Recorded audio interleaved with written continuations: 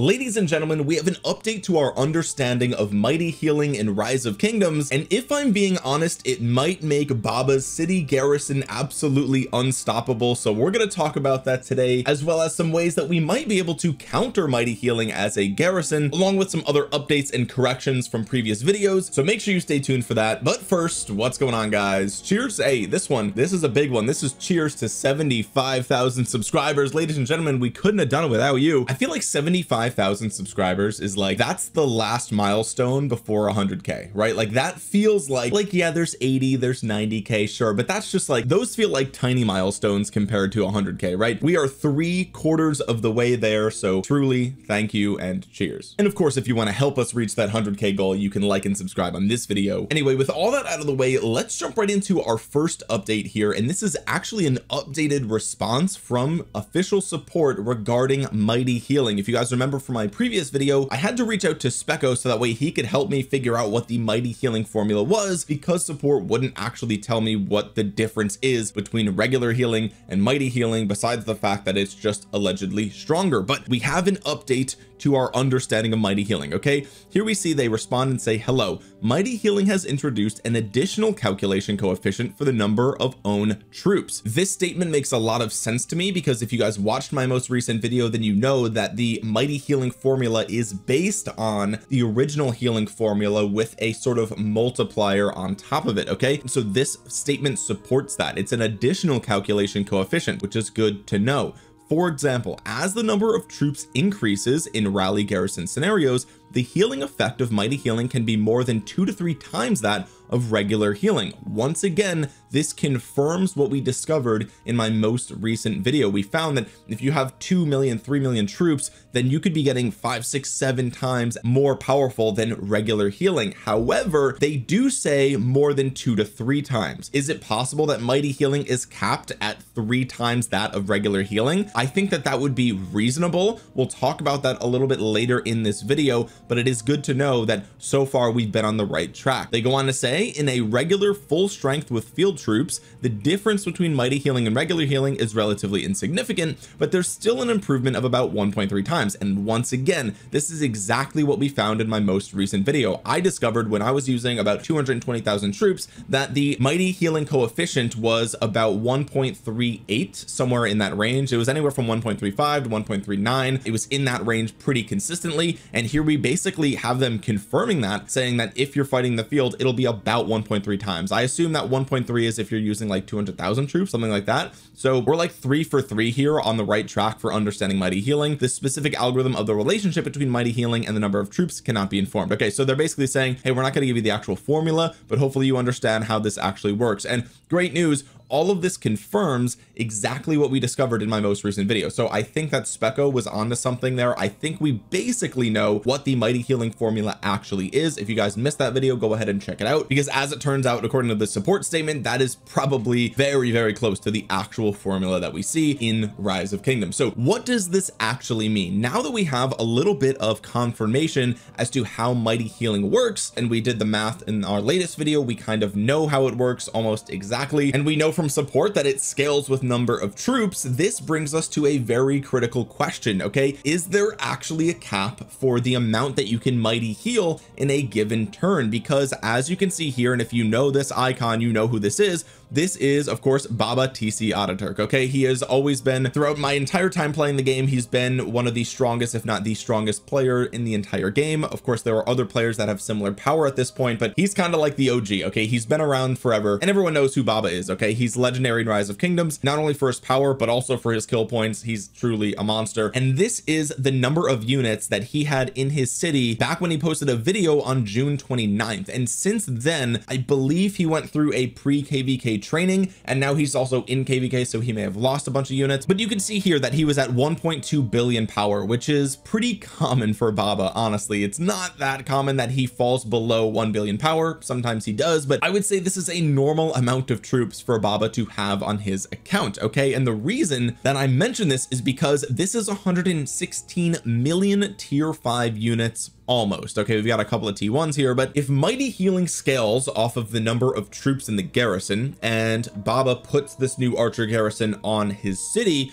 then that means he's going to be doing a mighty healing factor with 116 million tier 5 units. And since we know that the more troops you have, the more you mighty heal, if we assume that this new archer garrison has a similar healing factor and bonus to healing as Richard's first and fourth skills, then what we'll discover is that Baba would be healing about 21.5 million units on the first proc of this skill, which as you can see is 30,000% better than regular healing.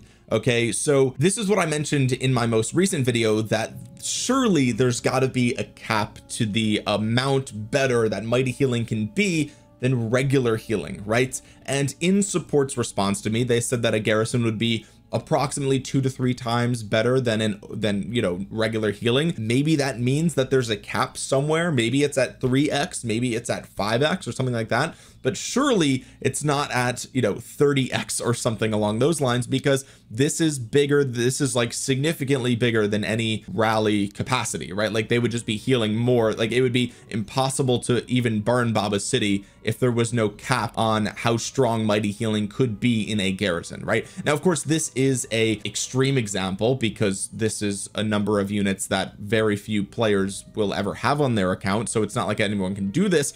But like, to me, it seems like it should not be possible for somebody to not ever get burned. Does that make sense? Like, this just feels too strong. I don't think this is like, this is not reasonable to have this in the game, right? So surely, okay, surely there's got to be a cap on mighty healing, because that mighty healing coefficient will just get so unbelievably inflated that it would probably break the game. Now, of course, with that insane heal strength comes insane true damage as well. But I do just want to make a quick correction to something that I mentioned in my most recent video. I got a bit carried away when we found out the mighty healing formula, which I do stand by. And now that we know from support, like, I think those numbers are perfectly within range. I think we pretty much figured it out. The way that true damage is going to be calculated, I was thinking about it as a percentage of this skill's heal strength. And because this heal strength is based on your number of troops and your troops base health, I was forgetting the fact that damage has two sides of the formula. Of course, there is the receiving end of that damage,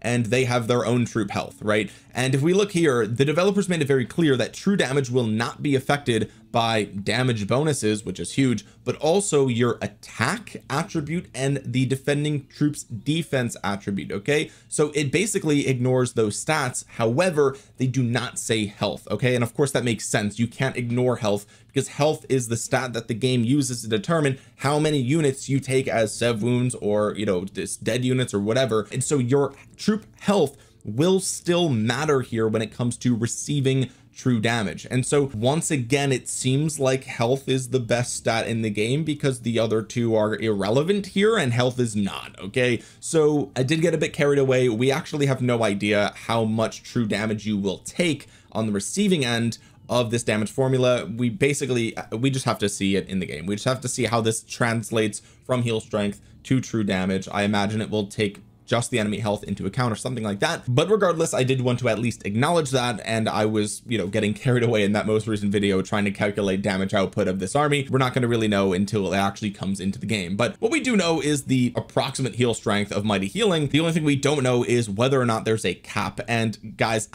I mean, there has to be, right? There has to be.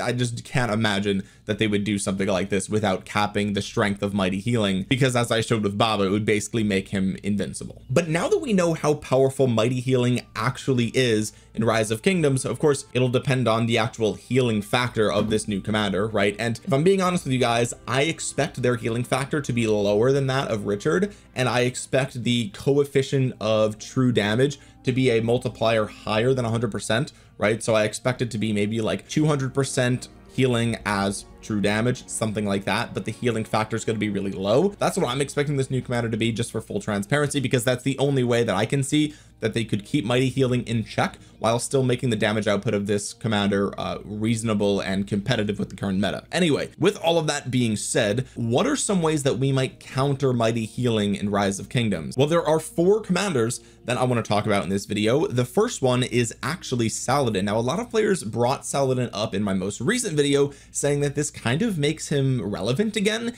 and I don't know about that, but the reason that they're saying that is because there's a 40% healing reduction for 5 seconds on the active skill here, which is a very long debuff. I mean, that is a majority of your skill cycle, right? I mean, assuming that they're going to have like a 9-second or 8-second skill cycle, something along those lines. It'll depend on how quickly they can generate rage, but reducing the healing of this new garrison by 40% would be insane, because as you guys know, the healing strength here does include any bonuses and reductions to healing. Okay, so it explicitly says that reductions to healing are included in this heal strength calculation. Now, what we don't know technically is if there's going to be a new debuff called mighty healing reduction, right? Is healing reduction only for regular healing, or is it for mighty healing? That is not something that I've been able to test yet. If you guys know the answer to that, you can put it in the comment section below. Basically, you would test this by having like a Saladin hit a Gajamata and having them, you know, pop their mighty healing, the 10% chance during a turn that they have this healing reduction, and seeing if it's lower than they would expect it to be. Anyway, if we assume that healing reduction works because it says that it works in the commander skill, then could we expect Saladin to become relevant again? Well, I think the biggest downside of Saladin right now is that his damage factor is extremely low here. Okay, even when he's expertised, it's 1700 to a single target. That's still very low for today's meta, but it's also worth noting that that does bump up the healing reduction to 50% for 5 seconds, so literally cuts it in half, which I think is pretty impressive. Looking at the stat distribution, it's actually not that bad. We have 20% attack, 20% defense, we have 30% skill damage reduction, which is going to be pretty much irrelevant here, but 20% counterattack damage reduction is relevant, because if you remember, the new commander on their fourth skill, or sorry, on their expertise, has increased counterattack damage. Now, is this going to be relevant? Who knows? If this is 5% counterattack damage or 10% counterattack damage, maybe it's not that relevant, but if it's 30-40% counterattack damage, that could be insane, and having that counterattack damage reduction on Saladin could be very good. Now, the other thing we have to remember here is the fourth skill will be irrelevant here for regular garrisons. It's only for city garrisons, which is really unfortunate. I mean, a 15% damage bonus on a regular garrison might actually make Saladin relevant, because it's 15% all damage. Maybe it still might not be enough, to be honest with you. It still might not be enough, but also Saladin does have a relic now. He has an extra 10% attack and march speed, and I do think that Saladin will probably get a second relic upgrade relatively soon. If we go through here, it seems like the cavalry have been kind of like the last to get some love here, which is unfortunate. We see a lot of the archers with their 3rd tier upgrades already, and even infantry has a double upgrade to like Alexander the Great, for example, but we don't have a double upgrade for Saladin, which came out I think before Alex, or either right before or right after. It's the same generation of commanders, so like it is long overdue for Saladin's second upgrade here. If they give him something insane, like maybe, you know, they bump this from 10 to 25% and bump the march speed from 10 to 15%, something like that, I think that could be really good. Ultimately though, you know, even though Saladin has the conquering tree here, he has the support tree, that's nice stuff, I don't know if it's going to be enough to make him meta again. Let's look at some other examples here. Of course, we do have Ragnar here with his second skill. He has a 10% chance to reduce the target's healing by 40% for 3 seconds. So this is a shorter debuff window than we saw from Saladin, and it does have a cooldown, which is very unfortunate, but it's almost as strong. And because it is an instant proc, you have a 10% chance, then you actually could pop this earlier than you would the active skill from Saladin, and that could time this very, very well with the active skill launch of this new archer garrison. Now, the interesting thing about Ragnar is that he's leadership, so he doesn't care what troop type he is. He is a conquering commander. He'd have to be probably secondary, but there's actually a lot on his kit that looks really strong. Active skill, 40% more damage and 20% less damage taken for 5 seconds. I don't know if this damage taken reduction is going to work for true damage. I'm leaning towards it not working towards true damage, because it literally says on the description of true damage that it's not affected by damage bonuses. Okay, now does this mean it's not affected by damage resistances as well, right? Like, I assume if you have, let's say, a 15% all damage bonus, it's not going to boost your true damage, but if the enemy has a damage taken reduction, I actually don't think it's not super clear here if it will work or not. Honestly, the way it's worded, it could go either way. I suspect that it will not take that into account, because otherwise the name true damage seems a little bit misleading, but it's possible that it could. Okay, so in expertise, Ragnar taking 20% less damage for 5 seconds could be very good. Again, if he's secondary though, he's probably going to miss the timing for the skill cycle of this archer garrison, unless you pair Ragnar with somebody whose skill cycle is so fast that you can like cycle back to him really quickly. Well, that's like a whole topic for another video. But he also gets 20% universal attack. Unfortunately, third skill will not work for regular garrisons, only when hitting cities, and you do get extra troops. But we have to remember that Ragnar also has a pretty powerful relic, and I expect him to get a third relic upgrade at some point, right? We already see third upgrades for archers. It's only a matter of time before the gold key commanders get it themselves. He already has 35% universal defense and 15% normal damage taken reduction, which is very good in a rally garrison scenario, because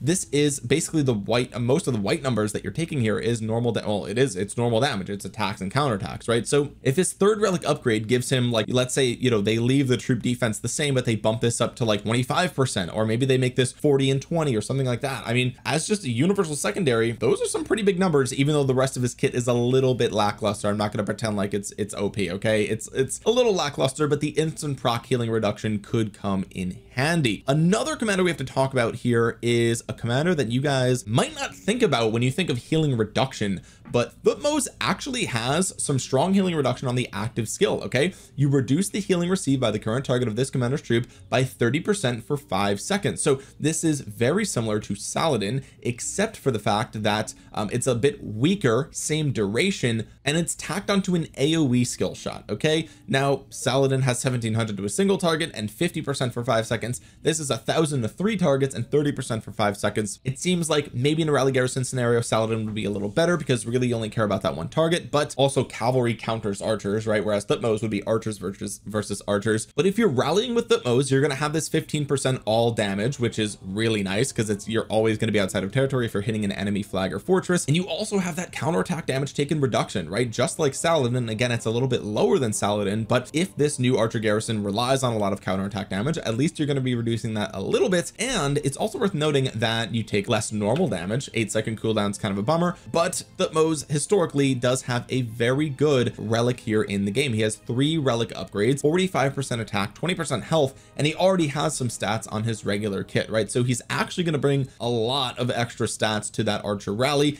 and he will be reducing the enemy healing as well. And finally, another Egyptian commander we have to talk about is Ramses. A lot of players forgot about Ramses because he's just so power crept. There's so many better open field options for archers these days, but his expertise skill actually makes the target immune to healing for 2 seconds, which is by far the best debuff we've talked about in this entire video, because it would just stop them from healing. Targets, troops, slightly wounded units cannot be healed. Okay, so literally this new archer garrison would not be able to be healed if inflicted with this heal immunity at the right time. Now, the downside here is that this is only for 2 seconds, and that means you'd have to make your Ramses primary, and you would need some sort of crazy rage engine to make him pop his active skill before, or like about the same time, but just before this enemy archer garrison. 2000 damage factor, right? It's 1000 for 2 seconds. That's solid. Target defense reduction's nice. It's a short cooldown. Really, a lot of the stats here for Ramses are going to be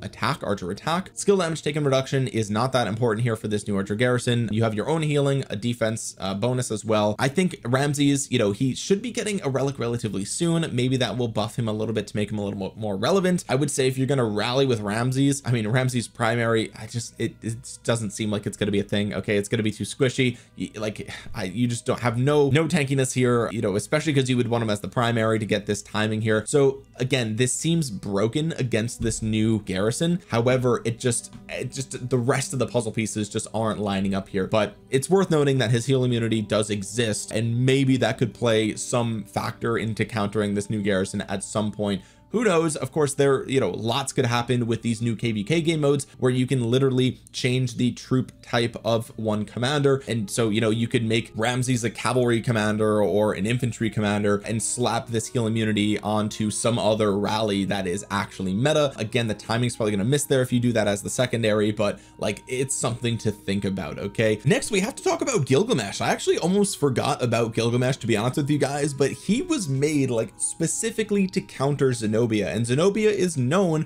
for healing her own garrison. And if we take a look at the 4th skill and by extension the expertise on Gilgamesh, you'll see that not only does he take 15% less normal damage, but he has a 30% chance to inflict the blood craving debuff on the target for 4 seconds, and that makes the target take 15% more skill damage, and whenever the target is healed it takes 700 direct damage factor. So that is, I mean, it's basically a direct punishment for the target healing. But I just, again, this falls into that bucket of, it's like, you know, is this the most viable counter to healing in the game? I think probably from a rally perspective, Gilgamesh is the newest commander that we've talked about in this video, especially because he has a really nice amount of archer health. He has a lot of damage to troops that have less than 50% units remaining. He has a stacking attack buff on top of his normal attack damage here. So I mean, really, there's a lot to love about Gilgamesh when it comes to specifically countering healing. But at the end of the day, Gilgamesh is still quite an old commander, and you don't see him as rally or in rallies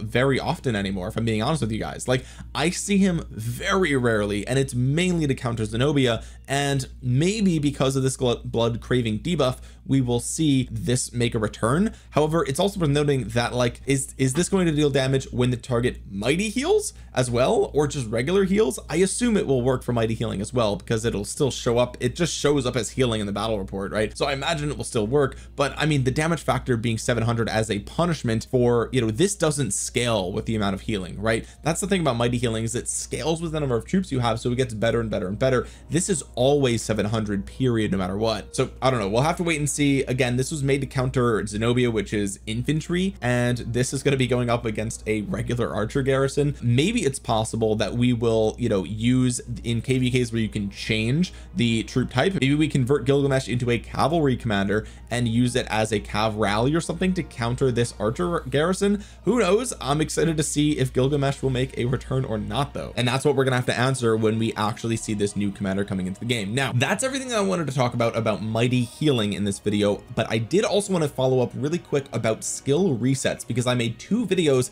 since the LA player meetup talking about the possibility of refunding your commander sculptures for legendary commanders, right? This is something that they said that they were considering for the LA player meetup, and I suspect that they are still working out whether or not they are going to do this. I think it's a very popular implementation. However, one thing that we did mention, because the latest update, the patch notes, said that you would now be able to skill reset a already expertise commander, and I thought, is it possible that they could possibly use this as some implementation for resetting commanders and refunding sculptures? The answer is no. The only function that resetting a expertise commander has is to relock the expertise skill. Now, I pointed out in that video specifically with Huo that maybe that's why they were doing this, and it seems to be the case that that is why they were doing this. I knew it was too good to be true. I knew that there was, you know, it was so unlikely that they would give you the ability to, you know, refund or partial refund or something like that from a skill reset, but I thought maybe skill reset items could act as a currency or something like that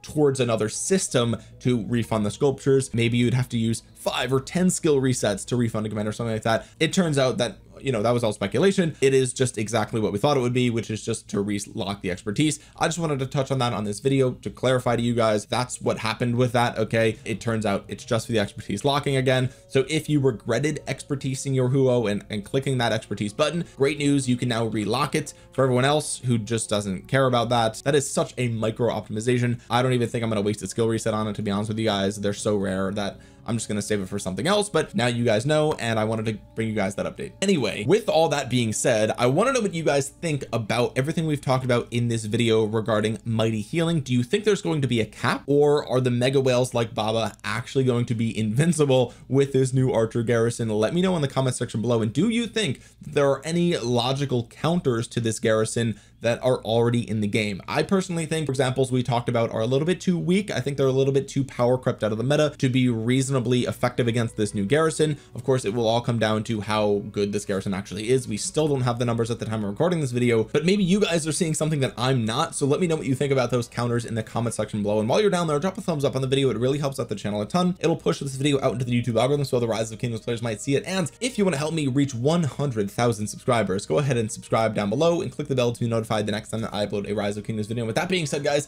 thank you so much for watching. This has been Omniarch. I will talk to you guys again soon. Peace.